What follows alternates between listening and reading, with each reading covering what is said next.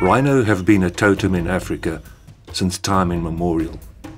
But now this iconic species is under threat of extinction if the current rate of poaching cannot be halted.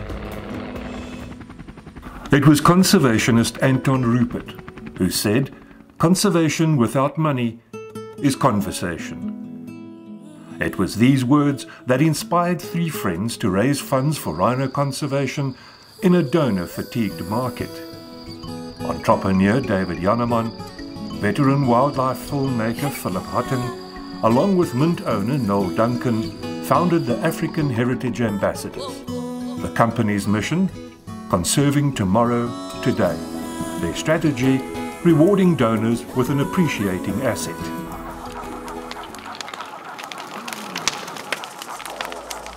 Africa's indigenous peoples practiced the wise economic law of only harvesting from nature what was needed to survive.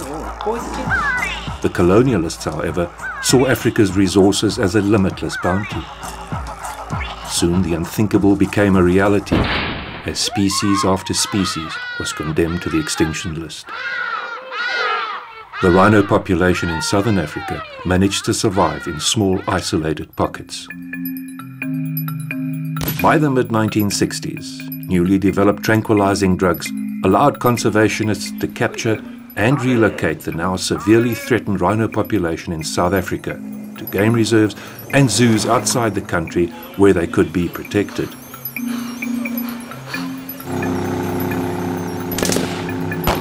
In an attempt to contain the ongoing slaughter, neighboring countries introduced a shoot-to-kill policy against poachers, and rhino were moved to so-called IPZs, intensive protection zones, where they were guarded 24/7.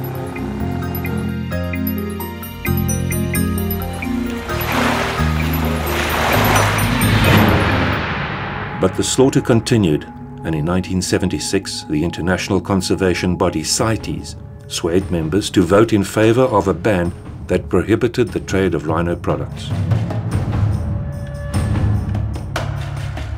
3.5 decades later, over 65,000 rhino have been poached, the species permanently removed from their traditional home ranges in Africa. Clearly the trade ban had failed. 7 rhino were poached in the year 2000, and then the number increased exponentially. By 2012, 1 rhino was being poached every 15 hours. During the 2010-2020 decade, 9,442 rhino were poached. Private rhino owners have become skeptical about keeping rhino. Securing their safety is costly, and there is very little financial reward, as trade in the products is not permitted. We sit in a situation where we have huge stockpiles of rhino horn. These are from animals that have died of natural mortality. There should be a legalized method of selling rhino horn, exactly the same as you have in any other commodity. The analogy here is the moment a product is banned, as it currently is under the CITES legislation, you may not legally sell any component or part of a rhino, which now has created a black market, and we are suffering the consequences. Throughout Southeast Asia, rhino horn is still used in traditional medicine, even as a cure for hangovers. More expensive than gold, cocaine or heroin per gram, rhino horn has become a status symbol amongst the nouveau riche. This, along with the rumor that it can be used as a cure for cancer, attracted illegal crime syndicates to the market. It's estimated that the value of this illicit trade is worth more than $100 million annually.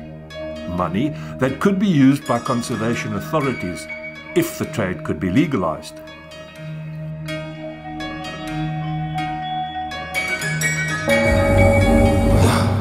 You shoot rhino. Yeah. In an attempt to dissuade poachers, the criminal justice system has elevated rhino poaching to that of a serious crime. The penalty includes asset forfeiture, but the risk-reward profile still attracts criminals from every level. No bail for such brutal killers. The arrest versus conviction rate is not encouraging, nor is the number of horns recovered in relation to rhino poached. Only 7% of the horns from rhino poached are recovered. New legislation requires that every time a rhino is tranquilized, the horn is microchipped and a DNA sample taken for analysis and storage at the University of Pretoria's Veterinary Genetics Laboratory. DNA samples allow the crime scene to be linked to the criminals. Our first conviction was a Vietnamese gentleman who tried to traffic horns through Oliver Tambo Airport, and those horns were matched to an actual poached animal, and the person got 10-year sentence as a result of that connection. The African Heritage Ambassadors have chosen to remain outside of existing anti-poaching fundraisers and distributors with their Rhino Ambassador set. Donor fatigue, along with several dubious Save the Rhino fund collectors, meant that any game changers in the fight against rhino poaching would have to develop a unique concept to raise and distribute funds.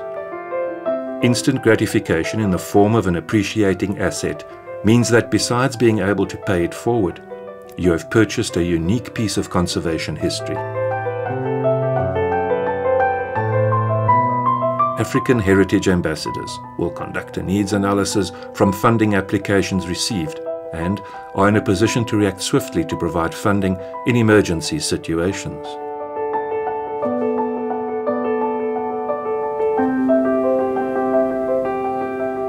The Minting and Manufacturing Company, Global Gold's track record in quality craftsmanship and outstanding design made them an easy choice for creating the Rhino Ambassador range along with the dies.